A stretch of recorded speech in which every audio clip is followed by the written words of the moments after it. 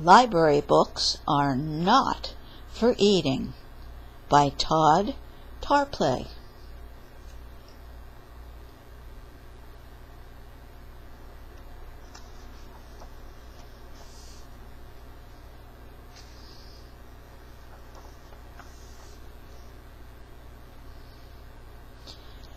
The day Mrs. Bronte came to school, story time was extra cool. She told great jokes, was never mean, biggest smile you'd ever seen. One small problem, couldn't beat it. Once she read a book.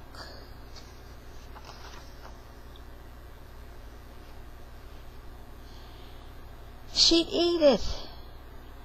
She'd say the end. You'd hear a crunch. Then 3 or 4 more books by lunch. Miss Bronte, kids would keep repeating, library books are not for eating.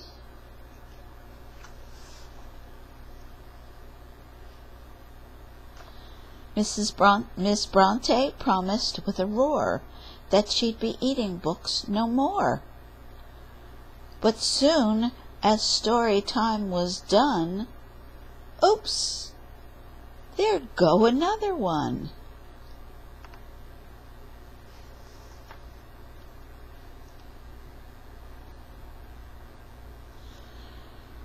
Ms. McSmartly called her in.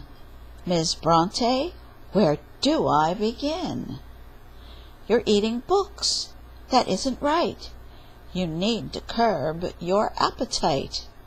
I think you know where this is leading. Library books are not for eating. Miss Bronte promised with a roar that she'd be eating books no more. When Ms. McSmartly turned her head, she ate up all her books instead.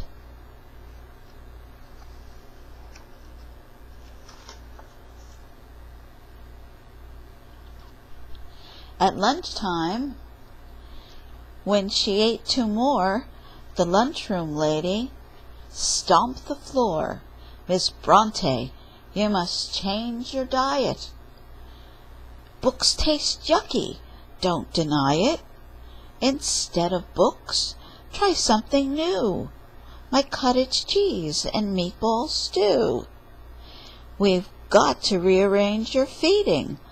Library books are not for eating.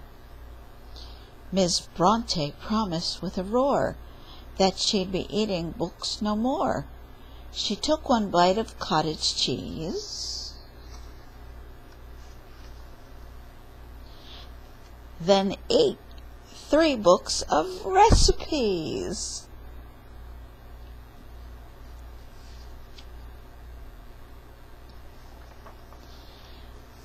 She took a walk to clear her head. Down to the soccer field she fled. Coach Burley blew his whistle loudly, pointing to his players proudly.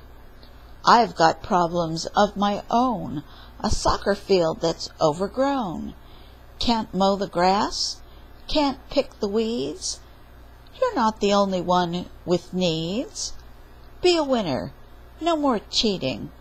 Library books are not for eating.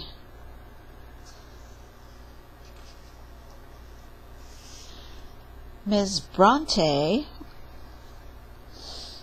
promised with a roar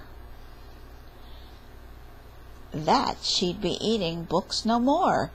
But as Coach Burley turned his gaze, she ate his book of soccer plays.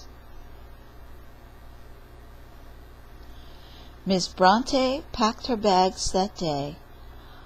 I'm sorry, but I cannot stay. It's not that I find books so yummy, but nothing else here fills my tummy. If I could find a bulb or seed, a blade of grass, a bush, a weed.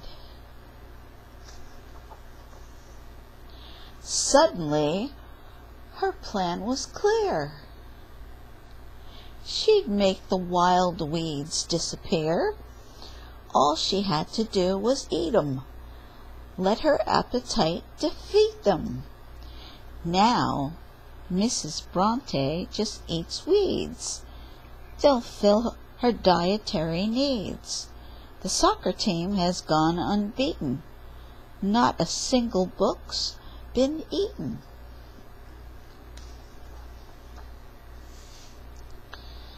Every morning, right at 9, Ms. Bronte leads the story time. And every afternoon at 4, she's on the sidelines keeping score. The soccer field is good as new.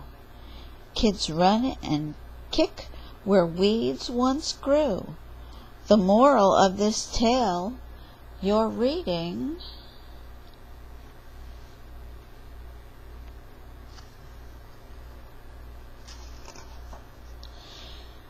Library books are not for eating. A happy tale this might have been, but then they hired Mr. Finn. The end.